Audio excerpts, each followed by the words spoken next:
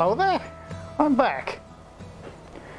Believe it or not, this is 2 hours later from when I was last on camera, because I started to machine this piece and 4 times the machine's gone into emergency mode, and I've had an emergency message come up in MAX saying lost communication with external device.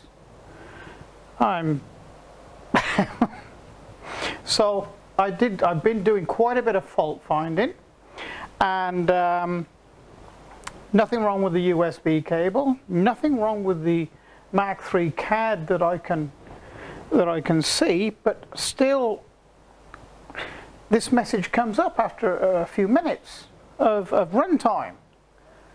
Well, by accident I've just found out what the problem is. I've never heard of it before. I'm just going to go and switch the coolant pump on for this, which is external of the machine, and just have a listen to what MAX3 says about it a few seconds after I turn it on. Voila! And the message reads external device not responding. What the hell's got to do with the water pump? I'll just show you. I'll take you here to MAX3 and zoom you in a bit.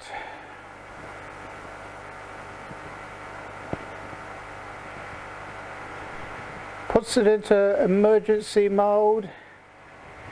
That just shouldn't happen, because it gets its power from the computer. The CAD inside the machine gets its power from the computer. The computer is seeing it. So the only thing I can put it down to,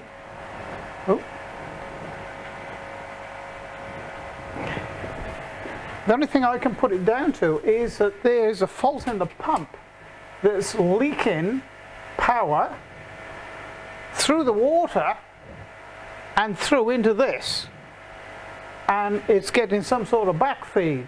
So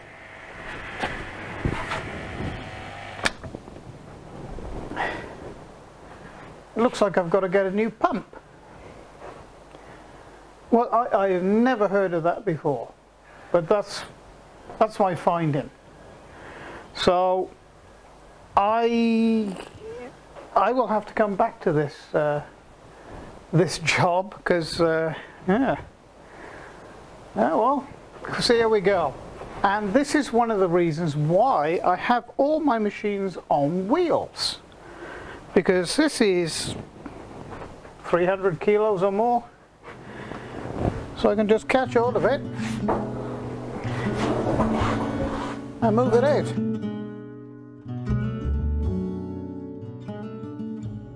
I don't suppose you often get to see the backside, or the insert through the back of these machines, but let's just clean some of the dust and debris off it. I don't want to get that in the water, in the coolant. And it is coolant too. It's I always mix ethylene glycol, not only to stop the water from freezing, but to stop any corrosion inside the spindle, because the spindle's made up of stainless steel and aluminium parts inside it, inside the coolant galleries there. So to stop anything like that, I put ethylene glycol or such like in there. So this is the coolant pump.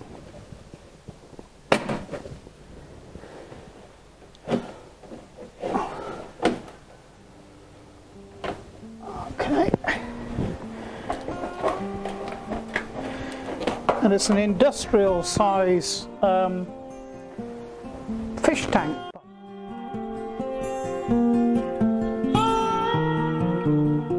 Well, I'm not going to mess around with the damn thing.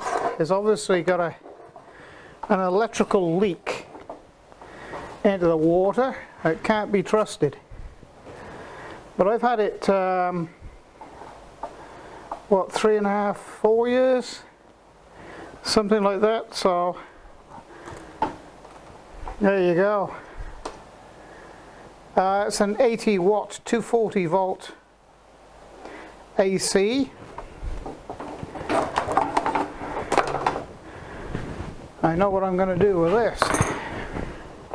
So the only thing you can do with something like this is save that bit of the wire, take your fitting out of it, because you'll need that for a new one.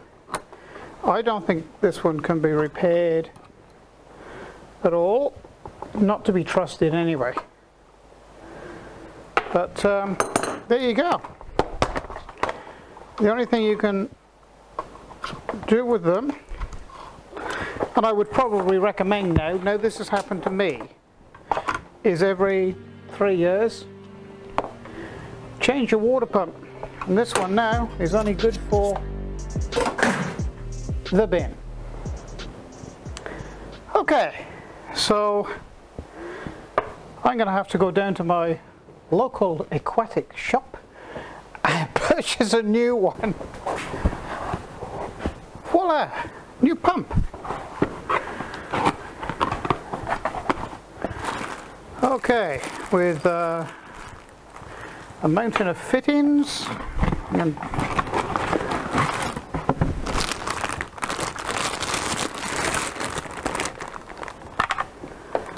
a new pump. Well, this one's 60 watts, not 80 watts. But I don't think that really matters. It's still a high volume pump. Maximum head is 2.8 meters, only 3 meters, so you know, as high as the roof here it'll pump up to, which is fine for what I want. Okay, well, I'm going to put this one back in. I'm hoping it's the same thread. Okay, so I actually found a fitting that I didn't know I had, and fitted in there perfectly. A little bit of a makeshift connection here, but I didn't have a Jubilee clip to go on here, pipe clip, but you know, it's fairly low pressure and this is fine. So now we'll submerge it in the coolant like so. It's got rubber suckers on the bottom to stop it floating around, because if it goes up against the side here it vibrates and makes a hell of a noise. Okay, this is the return back from the spindle, the router head. So let's see if we got a flow. Might take a minute or two to come through. Let's plug it in.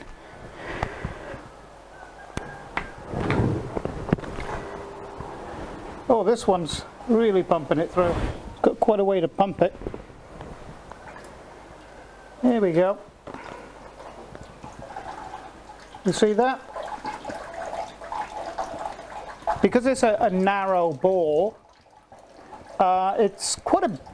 takes quite a bit for a pump to push through this pipe, and there's probably, could be 8 to 10 meters of this. Then it's going to go through the body of then it's going to go through the body of the spindle, you know, the actual rotor motor. So we're happy that's working. It's quite a bit quieter than the other one too. Okay, so I'm going to put the lid back on now.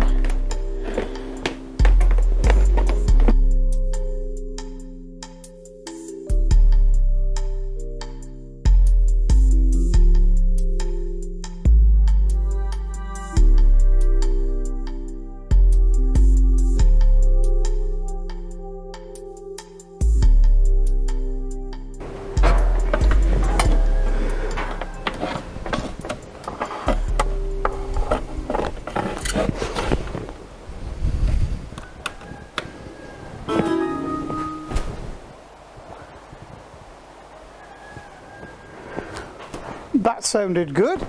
Okay, now for the big test.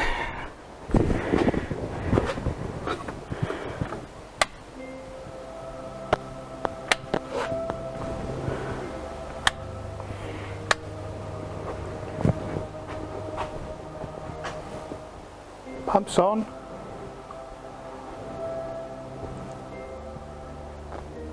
MAXI doesn't see a problem.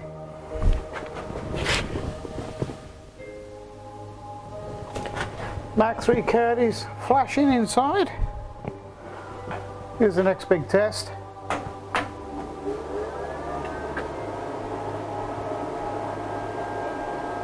What do you know?